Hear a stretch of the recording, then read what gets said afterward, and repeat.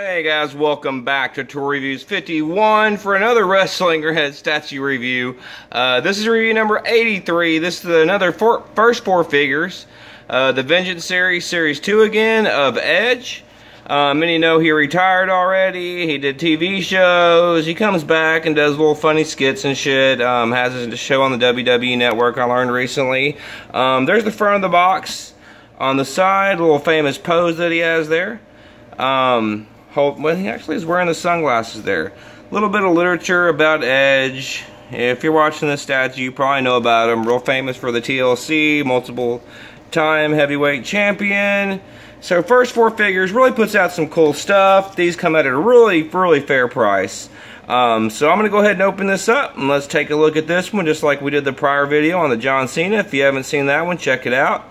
So let's go ahead and crack this open and take a look at this first four figures statue of Edge.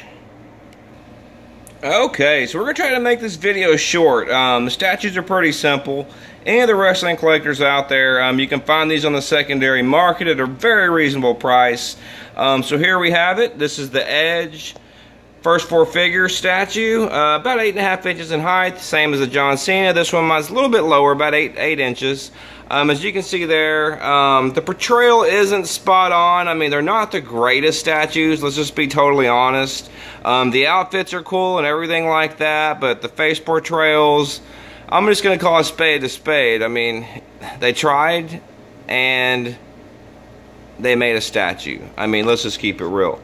The John Cena one was you know what I mean? But the Edge one, I mean, it's not that cool. I mean, it's a nice addition to a collection. If you're a wrestling fan, as you can see there, the WWE on the base, the trademark logo. One thing I've never done is see if there's anything on the bottom. Nope, there isn't. So I'm gonna move this off the box so we can take a better look here. And there's the front, as you can see, with the sunglasses. Not the greatest portrayal, but still a decent statue. As we move around the side right here, actually from the back it looks more like it is in the front. But you'll see the first four figures in a collaboration with Puzzle Productions. Have never heard of Puzzle Productions, but I know First Four does some pretty fucking badass figures.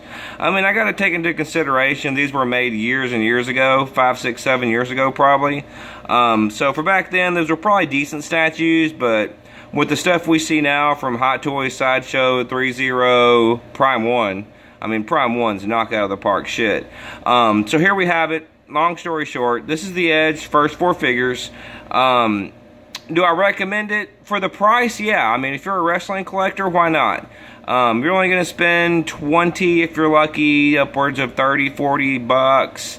And you get a pretty decent statue. If you're a startup collection, you know what I mean, your primary focus is wrestling, about equal to buying 2 or 3 of the Target figures, which, you know, people take those out of the box and play with them, mostly kids. Or, you know, some of them, in my case, I have a bunch that are autographed. But here we have it. This is the Edge first four figures, the Vengeance Series, Series 2, Adam Copeland, Edge. So there we have it. Let's keep it short and simple for review. Number 83, of course, this is the Edge first four figures, as we stated before, in collaboration with Puzzle Productions, statue from WWE. So you guys know my feelings on it, so we'll go ahead and close out this wrestling. There's a possibility we may do one more wrestling after this, and I won't be doing any for a very long time. So there we have it.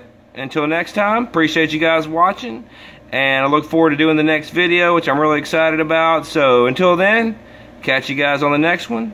Peace out.